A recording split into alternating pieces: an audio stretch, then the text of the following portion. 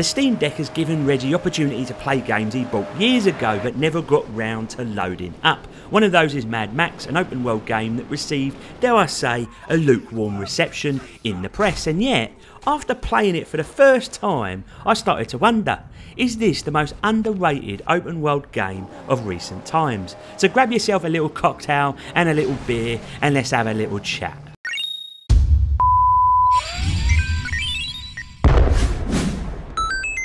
Now straight up, Mad Max does have its issues and it's certainly not better than a Red Dead Redemption or Grand Theft Auto in terms of best sandbox. God, no people, I'm not a bloody fool, but it does deserve a far greater level of respect than it received. And I do think in the current world of mediocre games we find ourselves in these days, when you go back to these so-called lesser rated games, you discover that just how harshly they were treated and how much better they actually are and what they actually offer to us lovely players. So in Mad Max, much like the films, you play Max, a modern day Nancy Pelosi, where you go about on your travels pissing off a load of people without a care in the world. The difference here, of course, is that the world you traverse in has already been nuked to oblivion, and so it's very much a Putin-style wasteland where all that remains is a barren landscape, a load of scrap metal, and about as much water as you'd find on Mars. Lovely stuff it is. Now in Mad Max there are 3 characters to contend with. There is of course you, there is the little sidekick called Chum Bucket, or as I've nicknamed him, Cum Buckets, and indeed your car. Yes people, your car is arguably the main protagonist in this game, and it's going to be your main mode of transport through the sandy landscape. You see, as you go about the gaff, Cum Bucket will be in the back seat as he is a master mechanic who's able to fix and upgrade your car on your travels. And the story, a weak one I will add, is very much focused early on about upgrading that car wherever possible. But the joy of doing so is really what drives this game home, because the way you can take your rusty scrap heap and turn it into something that is fearful is bloody good fun. It very much reminds me of the mini Metro that I owned as a lad when I used to roam around the streets of Essex picking up all the totty.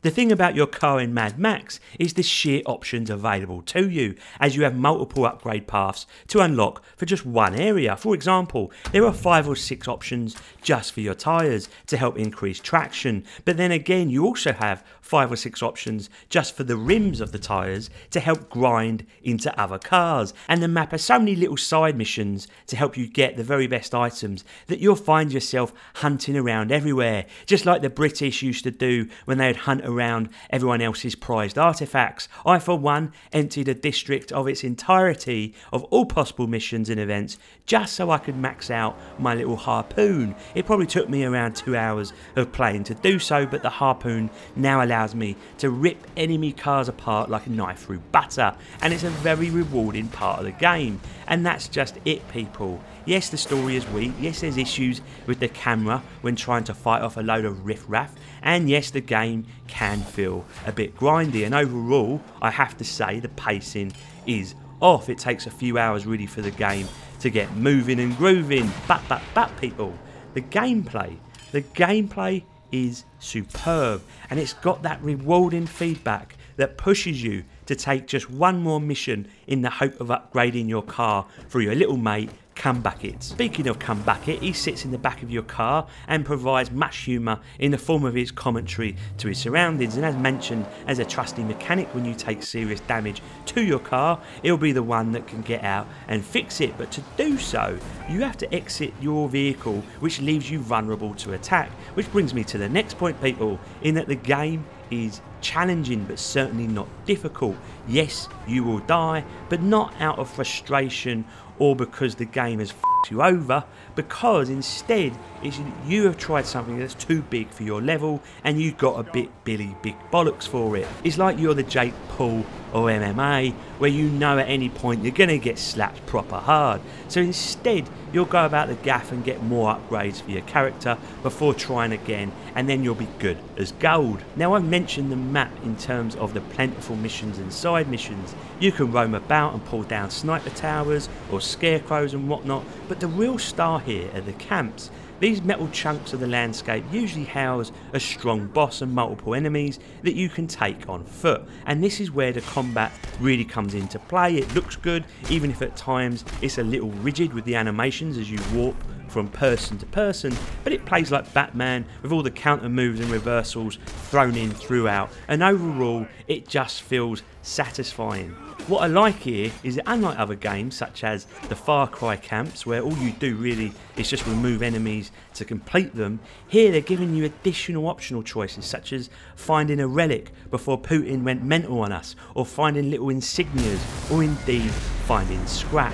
Scrap is in fact the currency of Mad Max, and it's required for any type of upgrade and is a precious commodity for Cumbucket. The camps likewise are almost like little mazes with little cracks waiting to be explored. That's what she said, and once complete you'll get a message to say the district you're in has a reduced threat level. The higher the threat, the more enemies, the lower the threat, the less enemies, but more importantly, more vehicle upgrades available. That's because in each major district there is a stronghold for you to ally with, which acts like a mini base for you. And also you can upgrade this base too, which can help you on your travels, such as finding key project parts out in Putin's little wasteland. And so the point Reggie is making all of this, people, is just how much there is to do, all with the purpose of ultimately upgrading your vehicle in some way or form, and it's extremely addictive. Now graphically it's a strange one because it looks magnificent, but then in saying that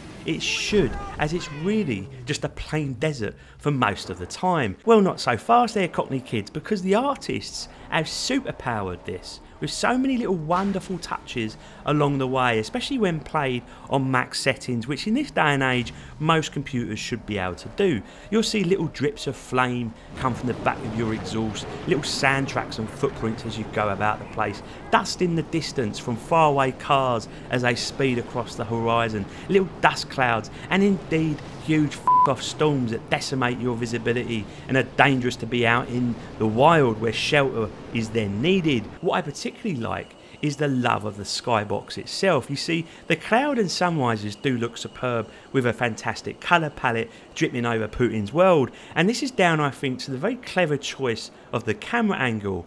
Generally speaking, it sits behind the car at where almost, I don't know, 40%, 50% of the screen is taken up by the horizon, as you would expect given it's a barren wasteland, and so the beauty really is in that sky and how it juxtaposes against the sand below. Now yes, it does look a bit samey after a while and you'll be driving a load of course, but given the context and feel of Mad Max movies, I think it's a magnificent and faithful recreation. Speaking of the movies, they are famous for their practical effects, where cars explode in real time and chunks of metal get pulled off vehicles. Well, here is no different, where car battles feel incredibly punchy and metal pulls away as your harpoon tears a vehicle to shreds, and the resulting explosions look superb. As mentioned, I played this on the Steam Deck at max settings and it ran faultlessly when I set it to a locked 50 frames per second. If you have a Steam Deck and haven't played Mad Max, then bloody hell people, spend the $5 or so when it goes on sale and treat yourself. Obviously for this review I recorded everything from my main wank station in glorious 4K for you all to observe, but all in all it's a wonderful little graphical affair.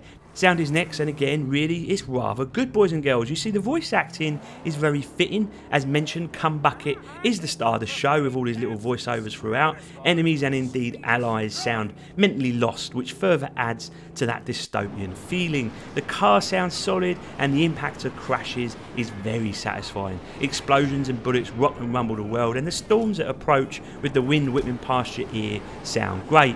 The script isn't perfect, to be honest, and quite weak, but I don't think it's a game you play for story anyway. The musical score I think is brilliant. In particular when you go underground, it almost feels like a horror game as you hear in the distance some deranged little twats waiting to come out and scare you, and the music gives you that eerie little beat of impending doom. Lovely stuff it is. Generally speaking, I can't really fault what they've created here. So with everything in mind, the Cockney Gamer Gang is giving Mad Max a score of 8 out of 10, and let's make that a solid 8, shall we? I think the criticisms of Mad Max are justified, I've noted them in the review, but overall, as one big package, it's a fantastic one. It's a brilliant open world game that even 7 years later holds up incredibly well. Now Mad Max released around some big hitters at the time, so maybe it got lost in the fold, but do treat yourself to this one, people, especially as it goes on sale regularly, because for Reggie, it's one of the most underrated games of the last generation. With that, you have a lovely week, treat yourself to a beer or 3. Reggie out.